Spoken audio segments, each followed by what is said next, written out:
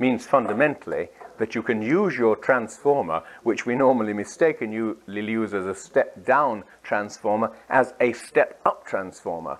And that is, you know, what Chesterton called absurd good news. That sudden recognition that makes you say, of course. That's what the of course is about.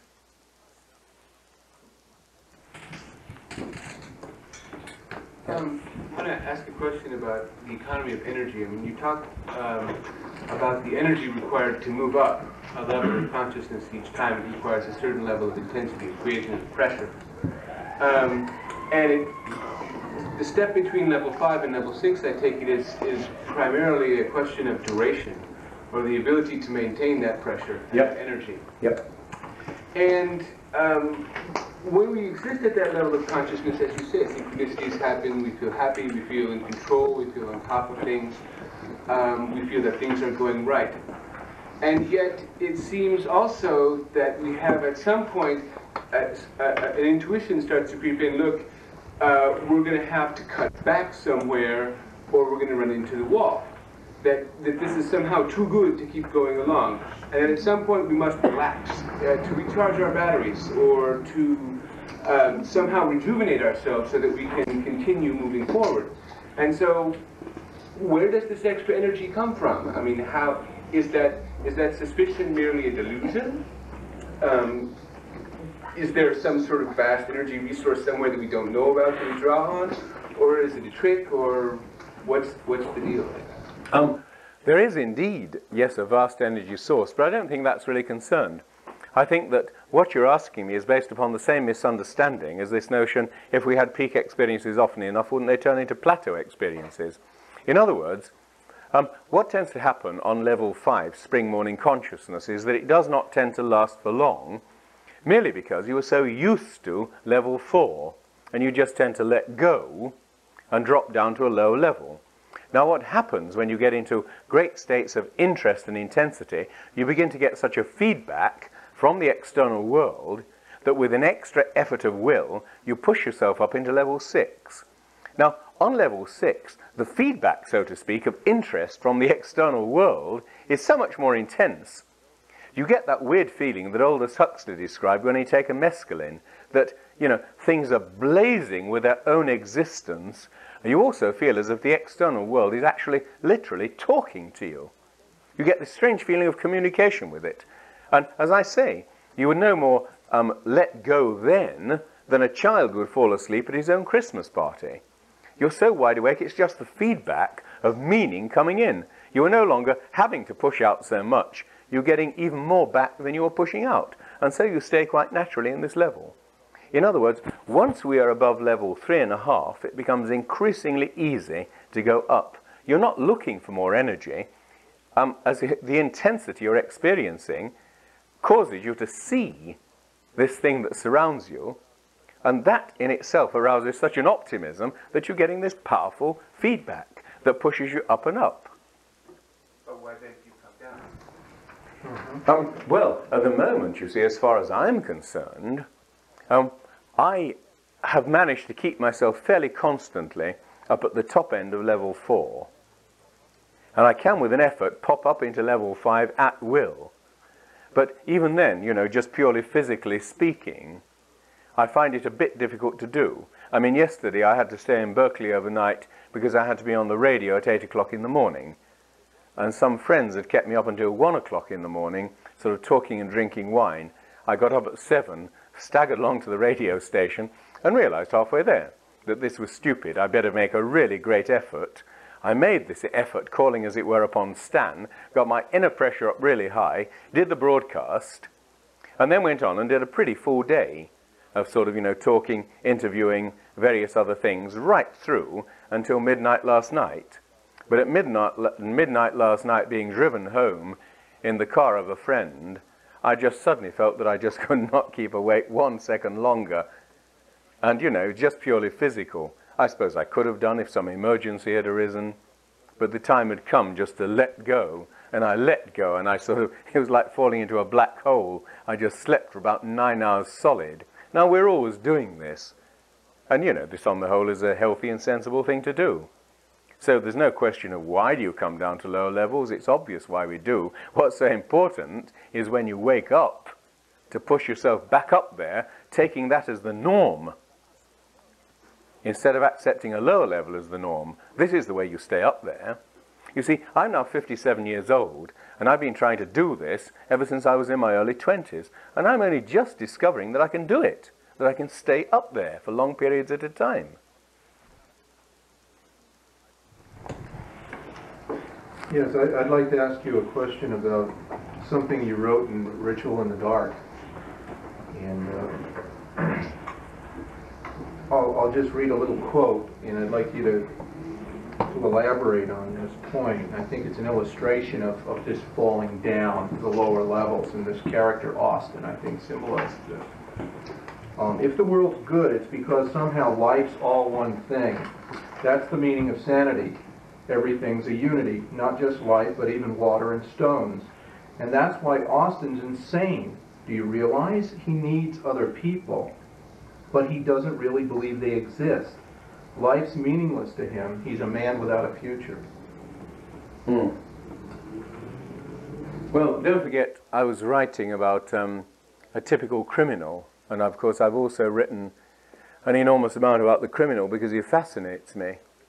The basic idea of Ritual in the Dark was that there is my hero, Gerard Sorm, who has always felt that what he really wanted out of life was simply to be allowed not to work, to have a small room of his own, just enough money to spend his days in libraries and thinking and writing and listening to music and doing the things that he feels he really wants to do. Now, accidentally, he comes into a small legacy just big enough to enable him to do that. And to his horror, finds he's bored stiff.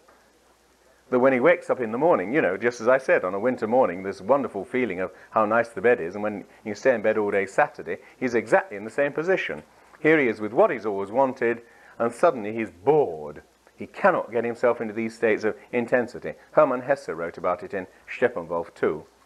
Now, he goes along at the beginning of the novel to the Diaghilev exhibition in London, meets this curious homosexual who fascinates him, gets to know him better and better, and begins to suspect that he's a mass sex killer. He's fascinated by this, and at the same time realizes with shame that this external stimulus is raising him, as it were, giving him the level of intensity and interest he needs, and that he should not need this. And I've always found that writing about crime produces precisely the same perception of values in me. To see the sheer stupidity of the crime is like an alarm clock going off in my ear, making me aware that I am underestimating my own life. And this is what's happening to the hero there at the end. It's that sudden perception of the real difference between himself and the criminal. You see, what I'm saying is this. Our ordinary human consciousness is criminal consciousness. What's wrong with a criminal is what's wrong with us all. Shaw said we judge the artist by his highest moments, the criminal by his lowest. We are in the high moments so occasionally, at such long intervals, that we are virtually criminals 99% of the time. It's only when we see even worse criminals that we suddenly realize with a shock that, you know, what we are doing to ourselves, and that really, after all, you know, we should be making more of an effort. And that's what all my work on crime is about. You might, you know, call it Zen in the art of crime. That's what my books on crime are about, waking up. And this is what he's talking about there. Can I follow up on that? I get that from your work. I really enjoy reading you, and I just wondered what kind of relationship you've developed with perhaps some enlightened law enforcement any place in the world. Has anybody really taken your work to heart and had a dialogue with maybe ways to deal with criminals in a more enlightened way, rather than punishing them and throwing them away? I don't know.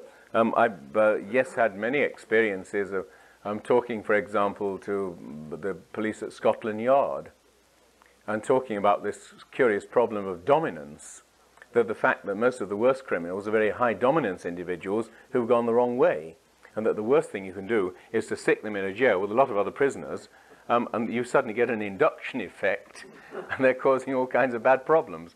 Now, I talked to this about Sir Robert Mark, who was Commissioner of Police at Scotland Yard, and he actually put this into effect and started taking the high dominance criminals and keeping them in isolation away from the others, which I think, is a good, sensible kind of thing to do. But even so, this is not what really interests me. I mean, the relation with, the police and so on. In a certain sense, the real way to apply this kind of thing is to recognize how easy it is to change a criminal into a normal person by changing his attitudes. I've written in my book about this psychologist you have, Dan McDougald, here in the States, who became fascinated in the 1950s by the Georgia state authorities who wished to flood some very good land to make a dam. And the farmers hired McDougald, who was a lawyer, to try and persuade them to flood some very bad land instead and leave their good land alone. Now, that seemed to McDougald such an obvious thing to do that he thought he'd have no trouble at all. Instead, he discovered they were virtually deaf, as if they got their hands over their ears. They just weren't listening. And it took about 2 years of legal fight, and $50,000 of the farmers' money before they succeeded in doing it. Now, he was baffled by this. He just could not understand it until he read of an experiment at Harvard in which they'd connected a cat's oral nerve up to an oscilloscope so that when you rang a bell in the cat's ear, the oscilloscope needle went over. The vibration went down the nerve and down into the oscilloscope. If, however, you put a cage with white mice in front of the cat, it became fascinated by the mice. You could ring the bell in its ear and the oscilloscope didn't move. This was absurd. The eardrum had got to vibrate, and therefore the oscilloscope should have moved even if the cat was ignoring it. It was literally cutting out the noise at the eardrum. It was stopping its eardrum from vibrating. And suddenly McDougald saw that that's what the Georgia state authorities were doing. And not only that, he suddenly saw that's what criminals in jail do too. That they've got themselves into this negative state about the world in which the nice things just don't get in. Like Scrooge in Dickens' Christmas Carol, going around sort of muttering, "Christmas humbug." And then the spirit of Christmas past makes him open up and, remember his own childhood. And as soon as he's open, in other words, up beyond level 4, in come the memories and the feelings, and suddenly, once again, he's taking in the whole world. Now, McDougald found that he devised methods, which I now can't go into, for actually making criminals open up like Scrooge. And he was getting a terrific rate of cures with what he called hardcore psychopaths in the Georgia State Penitentiary. Not only getting these cures, but he found his psychopaths, once he'd cured them, were able to preach this to other prisoners and cure them too. And at this point, the Georgia State authorities stopped the experiment. Proving what McDougald had been recognizing from the beginning, that somehow you can't get in through the ears. And so somehow all of these things are closely connected together. There's a way of opening people up so that they see these things. And then there's just one more interesting point to make about this. McDougald found out that, I was saying earlier that most of us are sort of 48% real human being and 52% robot. Now, those figures were actually something that was discovered in experiments by a man called Jerome Bruner. He discovered that, in fact, we tend to deliberately filter out something like 98% of our experience. All kinds of feelings that come into you. They're of no use to you, For example, as you're now in this room, the heat of the room, the feeling of a chair against your body, your clothes, perspiration, all of these things are irrelevant, and you deliberately cut them out. Now, he discovered that criminals, in fact, cut out something like 98.5% of their experience. And it's that extra 0.5% that makes them criminals. And that mystics cut out 97.5% of their experience. So the difference between the criminal and the mystic is just 1% of what you let in. But he was asking before about the energy. It seems to me that when we're at the lower levels, we're a little bit like the guy that was trying to zip his pants up with one hand and zip them down with the other. and you can get an awful lot, use up a lot of energy that way without doing anything. Or my other example is it's like driving a car with one foot on the accelerator and the other on the brake. All you got to do is take the foot off the brake, and a whole bunch of new energy shows up. And it's not a matter of trying to dredge it up anywhere. Yep. It's already there. Absolutely, and of course that's what I was saying earlier. Our main problem is that we are so completely negative, and we don't realize how far. You know, the Hindus say the mind is the slayer of the real. And this is our problem. Our problem is not how to get into peak experiences, but how simply to dump the totally unnecessary negative experiences that prevent us from getting into the peak experience. As soon as you recognize them as negative and just throw them out, quite suddenly you're on the verge of the peak experience all the time. It is, as you say, driving with one foot on the brake half the time. Yeah, absolutely, it's just a habit. But a habit that, as you can see in the case of these prisoners in the Georgia State Penitentiary, can be broken by a flash of insight. In other words, to a certain extent, by reason, by logic. Now, I think we just better have about one more question and then we better pack up. Yes, I'd like to hear your comments about the new subliminal technology that may encourage peak experiences, as well as possibly something to do with the criminal or treatment of criminal activity. And what kind of subliminal? We hear about audio cassettes, video. Yeah, in fact, I went down yesterday afternoon to something called the Paradise Shopping Centre near Sausalito, where, in fact, I lay there on a couch for 3/4 of an hour with goggles on my eyes and earphones on my ears. These strange sounds and colors that flooded in were supposed to balance both halves of the brain absolutely perfectly, so that, you know, you would begin to spontaneously have peak experiences. Now, indeed, it's a fascinating experience, because if you open your eyes, you can see all that's happening is that two little lights are flashing on and off. Close your eyes, and you get these great washes of color, of different colors going across you like the waves of the sea, and at the same time, sounds coming into your ears and music do actually produce the most peculiar effects, like hovering between sleep and waking. So you're wide awake, but in this curious between sleep and waking state. The only thing I did notice was that, rather, as I was saying earlier, when I had this massage at Esalen and it had no real effect on me because I was already so relaxed, I found the same kind of thing with this. I enjoyed it. I felt like a cat being stroked, but it certainly, at the end of 3/4 of an hour, it had no profound effect on me at all. Obviously, I think to a large extent I'm already balanced. I was already in such a cheerful, sort of normal mood that all of this had no real effect. However, I think techniques like this are of terrific importance because, you know, I'm sure that, for example, as I say, in epileptic attacks, you've got electrical waves piling up and bursting across the brain from one side to another. We could, in the same way, induce peak experiences, you know, by discovering what is the technology of the peak experience, what waves are actually involved. However, as I say, I feel that in the long run, that is not of any importance. Once you've actually achieved it, it doesn't matter much. What matters far more is that part of you that stands above it and looks down on it, the real you, as you might say, that understands what's going on and that can really begin to do the manipulation of your own nervous system. Now, just one more, maybe. I want you to comment on the use of drugs as a help or a hindrance. I was interested when you said Spensky and Ward had the nitrous and they experienced such a turmoil coming down where you were feeling fine with getting back to the world, and there seemed to be a naturally induced state of will as opposed to a drug. And it seems like there's this induction of people taking a lot of drugs to try and get to these states and not using something that would be much more readily at hand and cheaper, which would be the will.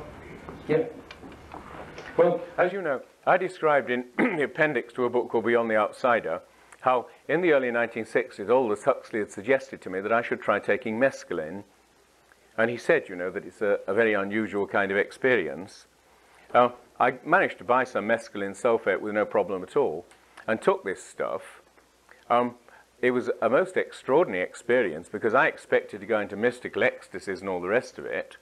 What happened, first of all, was that I vomited for an hour. But my system had absorbed so much of the drug that as I lay there on the bed, when the vomiting had stopped, I went into this exquisite state of universal peace and happiness where I felt as if the bed had turned into a kind of gently rocking sea, and I felt this enormous universal sense of meaning and connectedness and so on.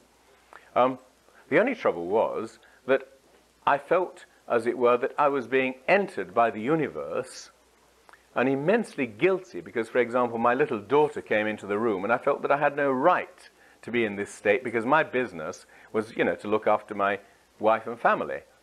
And that in this stupid state I was completely, totally helpless, as if tied down like Gulliver. I kept saying as I was in this state of exquisite happiness, I swear I'll never take the filthy stuff again. And you see, my problem is quite simple. This drug had taken my mind, which I can narrow down very well. When I need to think hard, I can concentrate, and my mind narrows like a searchlight beam. You know, those old electric torches you used to have where you can twist the end and it'll open up wide or narrow down. Well, I can do this with my mind. And sometimes when I get intensely excited, it narrows even further until it becomes a kind of laser beam. And then it really works, and then I get the new insights. Now, mescaline opened me up like that. And there I was getting the whole universe coming in, and yet incapable of getting my mind closed. Every effort left it out there until the drug finally wore off. And even then, for days afterwards, if I ate radishes, it would open me up again like this. I keep getting these flashes. Now, I realized that it was the opposite of what I wanted. What I wanted was narrowness, greater intensity, and I was deliberately getting rid of this. I realized that my natural state of optimism means that I don't require to be told that I'm in a good universe, that everything is okay. I already knew this before it happened. And therefore, in a sense, the whole experience was completely pointless for me, completely futile. It left me afterwards feeling, you know, not only would I not take it again, but I would in a way hate anyone in my family, let's say, to take this particular kind of thing, because although it can give you wonderful experiences, it also makes you appallingly vulnerable to all kinds of things inside yourself. And what strikes me is that this ability we have to narrow down is the power of control over yourself, which I lost by going to these states.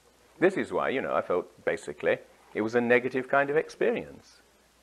So your experience was different than Spensky's and Ward's. I mean, you could say it's all level 6, or... Well, no. Mescaline, you see, obviously, like LSD and so on, is quite different from nitrous oxide or whatever they used. It does appear, William James also had the same kind of experience as Uspensky and Ward under nitrous oxide. Mescaline, obviously, opens up some reducing valve in the brain and lets in the universe. In other words, it introduces you very quickly to level 5. You know, spring morning consciousness, magic consciousness at its best.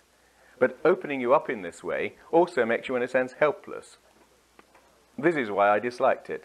I prefer to, you know, narrow down and open up as I want to. Yep, and as I did with this Reichian breathing and the pen trick, that put me up into level of 5, even up into level 6. Okay, just one more. Well, no, there's a gentleman at the back there, and you've had a go.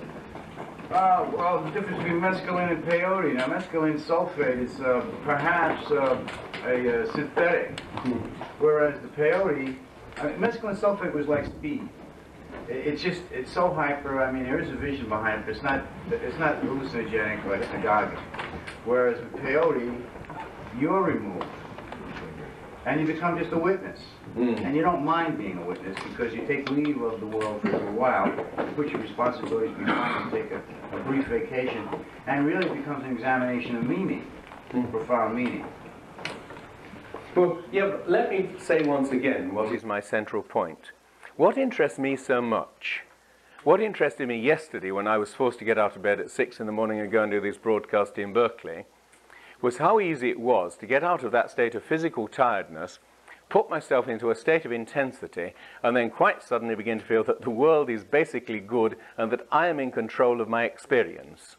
And when you're traveling, nothing is more important, because obviously, you know, homesickness and all the rest comes from a sheer flood of experience burying you until you no longer feel you can cope with it. Now, that experience of being in charge that you get on spring mornings, that poets have always had, seems to me supremely important, and I realize that what I've actually done is what I wanted to do when I wrote The Outsider. To a large extent, I am in charge of what you might call poetic experience in myself. I can get myself into these curious states of bubbling happiness in which I get this strange feeling, you know, of far horizons. And it's the far horizons, you know, as William James says, that are the really important thing. So no matter what drugs do to you, no matter what peyote does to you, no matter how much you get up above yourself and so on, none of this matters really very much in comparison to that curious experience of being in control of the poetic experience. Anyway, I think we better stop now if you don't mind. Yes, sir.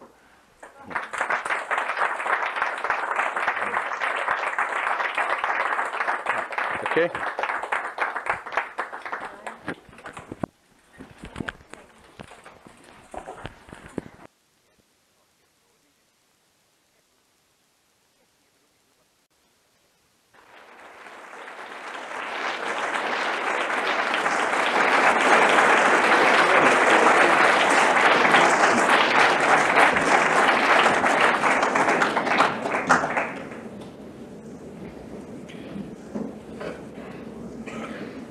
I suppose what I want to say will sound fairly theoretical and abstract compared to the two speakers we've been listening to. But nevertheless, in a sense, it's very directly personal. I'm writing a book at the moment, a sequel to The Occult, which is almost finished. And fortunately, I didn't begin it until 2 years after this book, The Occult, was published. Fortunately, because 2 years afterwards, I had a very peculiar and very nasty experience that gave me a completely new insight into what I was doing. What happened, briefly, was that I started to experience extreme stress. I began to have a series of panic attacks, which usually came on in the middle of the night and produced a condition of terror. This was very peculiar for me because I'm a sort of healthy, cheerful sort of a person. And, you know, my general outlook is optimistic. It happened, I think, because I was overworked at the moment, trying to edit some sort of encyclopedia of crime. And they were pushing me harder and harder until at one point I was producing 10 articles a week for this damn thing of 3,000 words each and churning out 1.5 a day. But I was doing it fairly well, not really being able to relax in between, but bearing it. Then one day a couple of journalists came to see me, and they talked and talked and talked and talked from 6 in the evening till 3 in the morning. Now this produced in me a condition of acute boredom. And you know that when you start to feel tremendously bored, your response is a kind of, oh no. And you allow your vital forces to sink completely. Well, this in fact is what happened. And I went off to bed and woke up at sort of about 4 in the morning and began to think about the work that I still had to do, and suddenly began to think, perhaps I should go downstairs to my workroom and start on it right away. I realized, you know, that if I did this, I'd be completely around the bend. So I lay still. Then I made a curious mistake. I tried to suppress this feeling of dissatisfaction and tension and stress by willpower, by sheer concentration. The immediate result was very odd. My face began to flush and my heart began to beat, and then quite suddenly there was a sort of fear, that the sort of thing you might get if you suddenly discovered you were standing on the top of a very high wall and about to step over. And I was afraid that if my heart went any faster, it would stop. So I leapt out of bed and rushed along to the lavatory and went and sat there.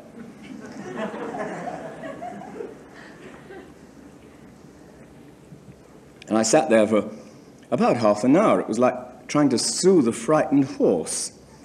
So sort of just telling myself that everything was basically okay and that there was nothing wrong.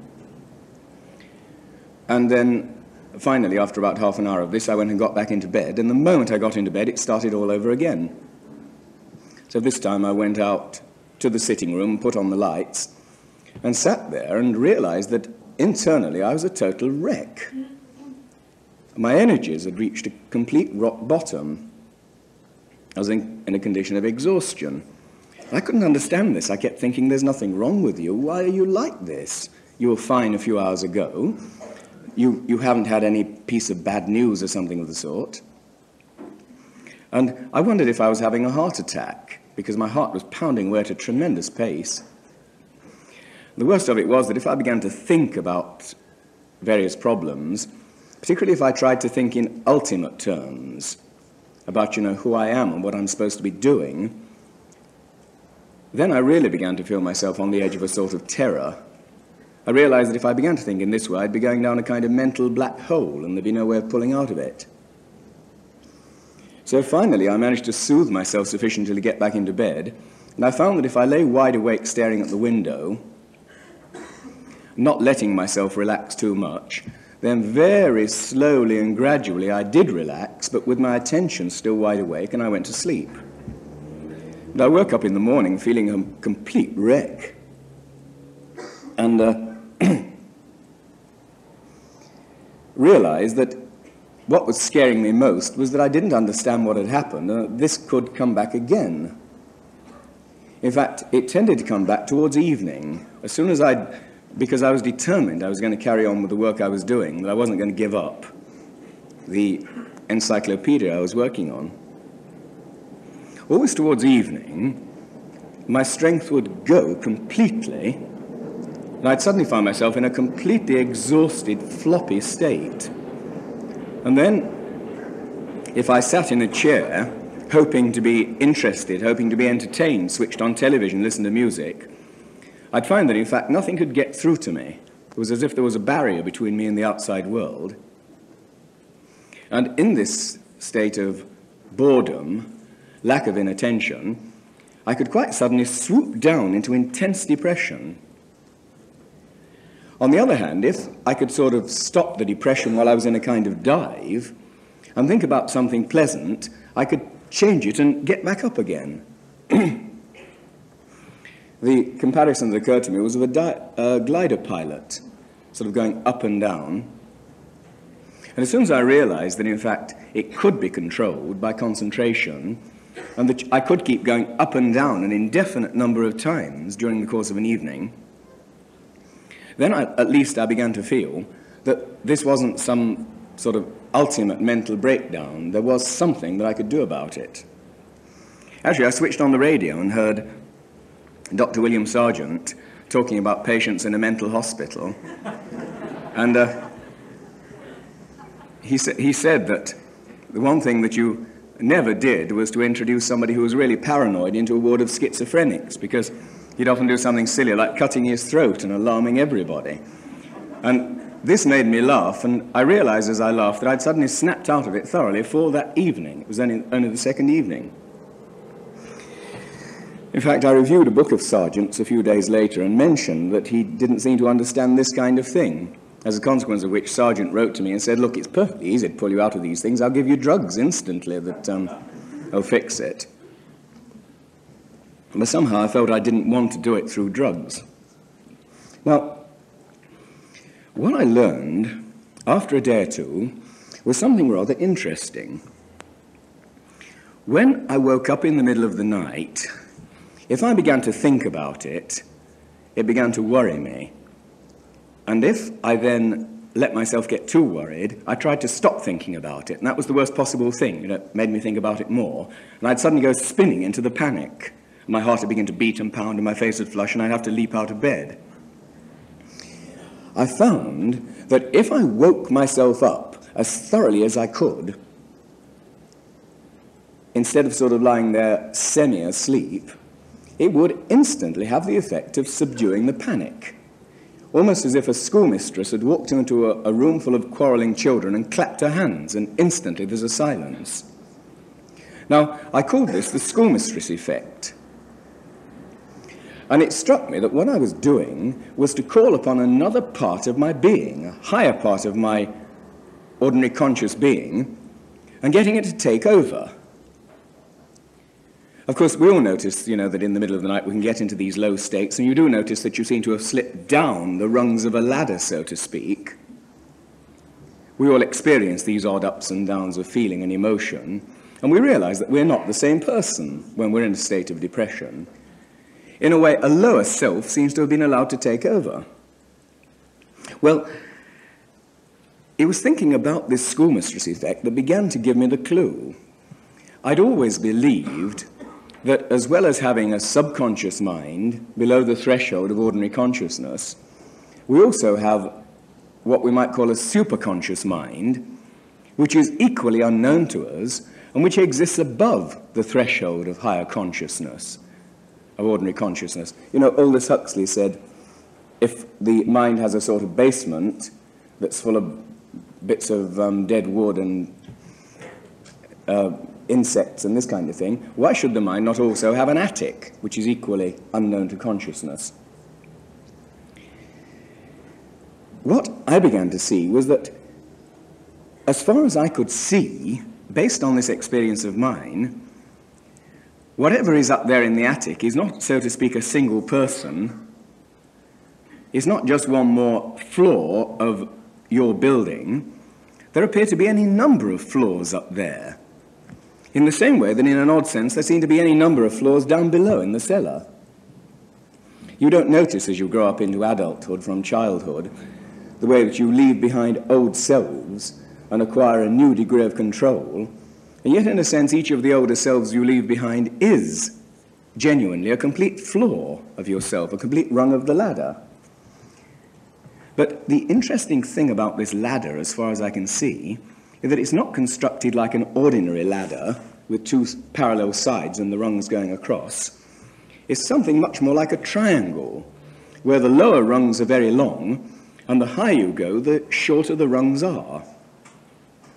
So that the problem of moving up the ladder to the next stage is, in a way, a problem of sheer effort and compression and concentration. That's why I managed to do it when I woke myself up very fully, just to get up that one extra rung and above the panic. I'd been fascinated by an experience described by John Bennett in his autobiography, Witness, in which he told of something of the sort. And I was writing about this experience of Bennett's only 2 days after the panic attacks had started, and actually just copying the big chunk from his autobiography was enough to lift me completely out of the exhaustion, once again into a completely normal, happy condition, which lasted for about 2 days.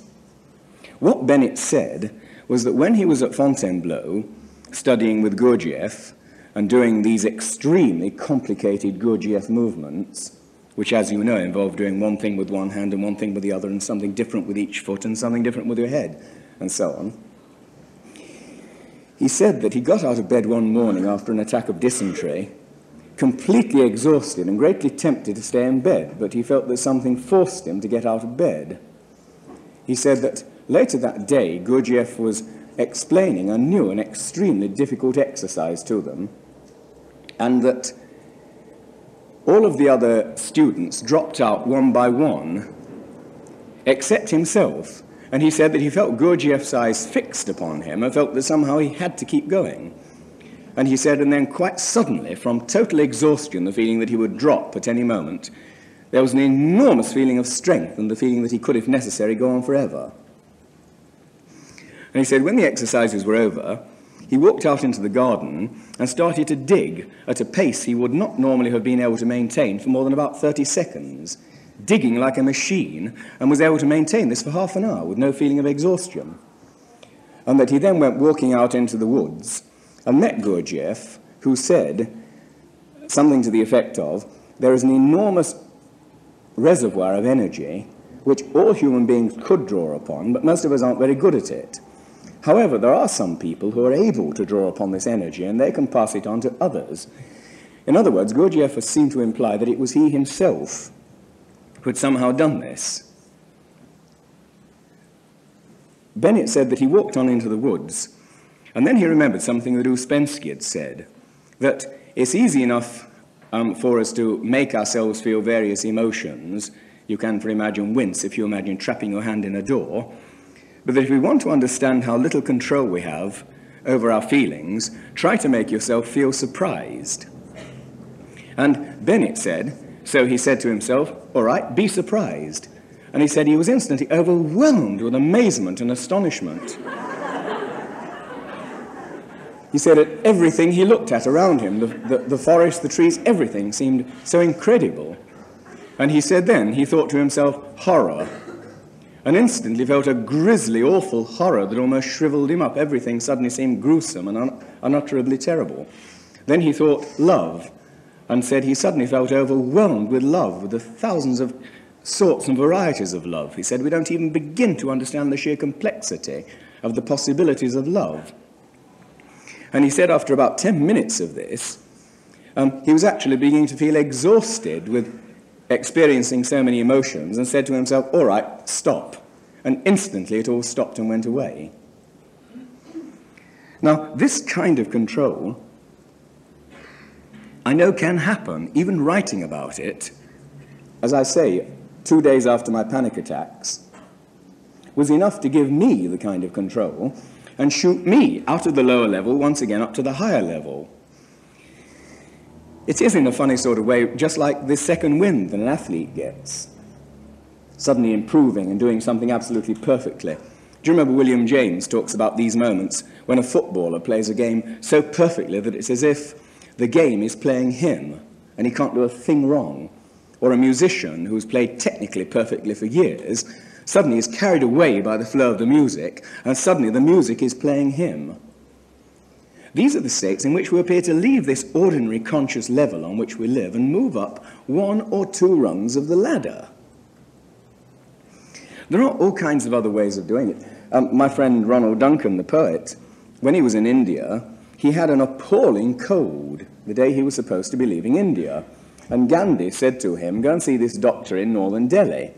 So Ronnie went to see the doctor, who tied him to a sort of upright iron bed frame. And the doctor then pulled a handle, and the bed frame went over backwards with a terrific crash. And Ronnie said he got up swearing and cursing and feeling as if every bone in his body had been broken, and then realized the cold had gone completely. But you can see that it is the same kind of principle. You're somehow arousing vitality instantly and rocketing yourself up to the next rung of the ladder. Now, this is a fascinating thing because it makes me realize how here am I talking to you with a lousy cold which has been going on for 2 weeks, this flu. But in a certain sense, I'm sort of quite exhausted.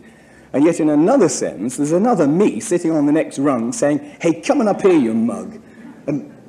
Because if I could actually get up onto the next rung with him, the cold would vanish instantaneously. Of this I'm totally convinced. But the thing that fascinates me is that when I begin to write and I get deeply interested in what I'm doing, I become once again aware of being able to rise up several rungs of the ladder.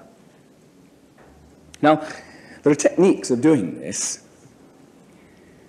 and all of the techniques involve doing your best to keep your mind wide awake. Gurdjieff knew about nearly all of the techniques. Gurdjieff could even project energy direct from himself into another person. Do you remember the story of Fritz Peters, who said that directly after the last war, he went to see Gurdjieff in the Rue des Colonel Renard in Paris, and that he was totally exhausted and shell-shocked, and that he sat in the kitchen, and Gurdjieff said, "Wait a moment, I've got to go and do something." And Peter said he was in such a state that he couldn't stay alone. So he rushed after Gurdjieff, who saw how ill he was, went back and made him sit down, and just looked at him. And then Peter said, quite abruptly, he felt an enormous energy flooding into his body, and suddenly felt absolutely splendid. And then he looked at Gurdjieff, and Gurdjieff was grey and exhausted. And at that moment, there was a ring on the doorbell, and a lot of people arrived. Gurdjieff remembered he was giving a party or something of the sort and went off to meet them. And yet 5 minutes later, came back into the kitchen looking again absolutely splendid, glowing with energy, and said to Peters some words to the effect of, "Thank you for reminding me." In some way, he'd realized himself by doing it for Peters that it was just as easy to do it for himself. And what he'd done, whatever he did, was to get up 2 or 3 rungs of the ladder. Now, my theory, briefly, is this, that all so-called paranormal experience, such as telepathy, the ability to foresee the future, and this kind of thing, I've been investigating them a great deal over the past year or two, and I've no doubt whatever that they do exist and that they are genuine. I believe that the reason they can exist, in contradiction to nature, is that this higher part of us, way up the ladder, is able to foresee the future. In some way, he is above time. And in people who have this natural capacity, there's an odd kind of short circuit between your everyday self down here on this rung of the ladder and that higher self. Now, it's not a terribly useful capacity, this capacity to foresee the future or telepathy or whatever, to see ghosts. I can even dowse, greatly to my surprise, and I never cease to be startled as the dowsing rod twists in my hands when I'm looking for water or when I walk around some of the huge standing stones down in Cornwall. There's undoubtedly some strange force there under the ground around the stones that I don't understand, and that my mind doesn't understand, and which my muscles in some way do understand. A force which I'm convinced could be tapped somehow. But it's of no particular use, these so-called higher capacities, unless you do it the hard way and clamber up the rungs of the ladder to get there. The accidental way of doing it, the short-circuit way, is on the whole useless and sometimes dangerous. It's interesting to prove that it can be done, but few human beings actually benefit from so-called paranormal powers. I've only got a few minutes left because we have to stop, but I just want to mention 2 more things that do correlate with this. In the early 1960s, an American lawyer called Dan McDougald was asked to look into a case of the state of Georgia versus certain farmers. The state had ordered the farmers to flood very good grazing land. Excuse me. And McDougald thought this was stupid and agreed with the farmers. Now, when he went into it, he began to feel that the state of Georgia was in some odd way refusing to see the point of view of the farmers because they did not want to see it. And they were literally not seeing it. Then he heard about an interesting experiment done at Harvard with a cat. Someone had connected the oral nerve of the cat, which connects its eardrum and its brain, to an oscilloscope, so that if you rang a bell in the cat's ear, the oscilloscope needle jumped over. Now, they discovered that if they put a mouse in a cage in front of the cat and then rang the bell in its ear, the oscilloscope didn't move. And this was absurd because the sound had to travel down the oral nerve and was translated into electricity and should have made the oscilloscope jump, whether the cat noticed the sound or not. Somehow the cat was cutting out the sound at the eardrum itself, refusing to let it even get past the eardrum. Now, McDougald was working at the time with a number of people in the state penitentiary with hardcore psychopaths. And it suddenly struck McDougald that here you had a very interesting parallel. That these people, very often, were quite intelligent people. This is something I've noticed myself when I've occasionally lectured in prisons. the people in there are often a damn sight more intelligent than my students at the university. And certainly, you know, in some way more alive, more vital, more interested. And what McDougall thought was that in some odd way, these people there in prison had got themselves into an attitude in which they were turned away from normal society, a sort of cutting it out at the eardrum. In other words, if they walked down a street that a child would think absolutely enchanting because of flashing Coca-Cola signs and hot dog stores and all the rest of it, they'd be saying to themselves, bloody rotten civilization, you know, swine and all the rest, and somehow just not letting the thing get into them in any way. So McDougall tried putting into practice his theory that if these people really are, on the whole, probably slightly more intelligent than the people outside prison, would it not be possible just to explain this to them? Now, believe it or not, he got something like an 83% permanent cure rate with these hardcore psychopaths doing this. As soon as he'd really got one or two of them interested, and they really got interested and saw that if they could open up the senses, all kinds of fascinating things came in and they ceased to feel criminal about things, they passed this on to others who felt very much the same, and it spread. And as I say, he got something like an 83% permanent cure, at least after 2 years of, you know, checking. Now, the interesting thing about this is that he noticed the level of the prisoners, the way that their intelligence level and everything else seemed to go up once they got really interested in this business. What he'd done, in effect, was almost to give them a fortune, so to speak. In other words, they were feeling themselves dispossessed, miserable, the outcasts of society, hating everything and kicking back against it. Suddenly he'd given them something to make them feel that they weren't in any way dispossessed. That, in fact, in a certain sense, they were better off than other people, because standing outside society, they weren't subject to its values and therefore to these blinkers. The sad corollary to that story is that after 4 years of this, the Georgia State Penitentiary Board stopped the experiments.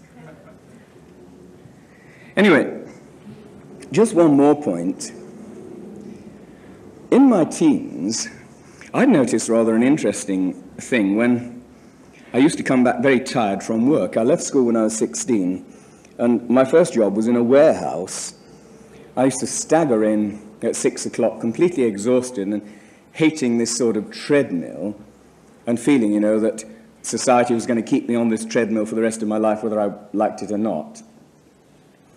And I'd find that if I started to read extremely gloomy poetry like Eliot's Waste Land or the poems of Edgar Allan Poe or Baudelaire, I'd get into a delicious mood of self-pity. And that this would last about a quarter of an hour, and then I'd find that the self-pity had imperceptibly cheered me up. And that I now find that I wanted to read other things, like Milton or Shakespeare or Shelley. But after a while, and this was the interesting part, I appeared to have taken off to a certain level where suddenly I could enjoy anything. Instantaneously, I could switch from Shakespeare to W.H. Auden to Poe to Chaucer, complete and total changes of mood in every possible way, and yet enter into the poet completely and fully. Now, I called these states of mind gliding, because when I got into this mental state, I seemed to have got above a sort of bumpy, turbulent atmosphere into a sort of much calmer atmosphere, where all I had to do was to swing the nose of my mind into different currents. And once I was there, it was amazing to realize that the currents themselves would carry you, that you could think about almost anything and be carried along by the sheer delightful momentum of your thought. And this feeling of no longer being subject to the force of mental gravity, but completely free, convinced me that we continually underestimate our own powers, and that we are all capable of states of intensity at almost any given moment. This is something that's fascinated me for years, and I've tried to understand it in a technical sort of sense by making maps of the inside of the mind, by noticing precisely how we move from one state into the other. And I must say that although many people have said that my sort of digression into occultism over the past 10 years has been absolute sheer nuttiness, I've learned an enormous amount from so-called paranormal experience, and from seeing the way that people who do possess curious powers do appear to have just one or two unusual faculties, like, for example, Matthew Manning or Uri Geller, both of whom I'm convinced are genuine. And yet, I've never yet met a psychic who appeared to me to have any of this kind of control over consciousness that I'm now speaking of. This is why I say that it doesn't seem to me to be tremendously important, psychic ability. I've met one or two students of magic, ritual magic, who have actually developed some sort of capacity for the use of the imagination in gliding that seems to me once again to be extremely valuable, and who also, to some extent, appear to be able to do things with their magical powers. And I mean by this very obvious and simple things. The wife of T.C. Lethbridge, Mina Lethbridge, once told me that if I wanted to keep away unwelcome visitors, I should simply draw an inverted pentagram on my gatepost with my mind before I went to bed. And she said that she always did this, and that, unfortunately, once she got back and discovered that the men were taking up the drive and she couldn't get back into her own house, and that she'd stopped doing it ever since then. But for some reason, odd little stupid things like this do seem to work. But the reason they work is that they're somehow tied up with these sort of higher levels of ourselves, and it's absolutely pointless knowing about things like inverted pentagrams or whatever, unless you've learned it the proper way by actually clambering slowly and painfully up the rungs of the ladder. Now, what is the basic formula for climbing up the rungs of the ladder? There's only one extremely simple formula. You must know that the ladder exists. Because as soon as you actually know it, like a curious child, you begin poking around trying to get up to the next level. I've got to shut up.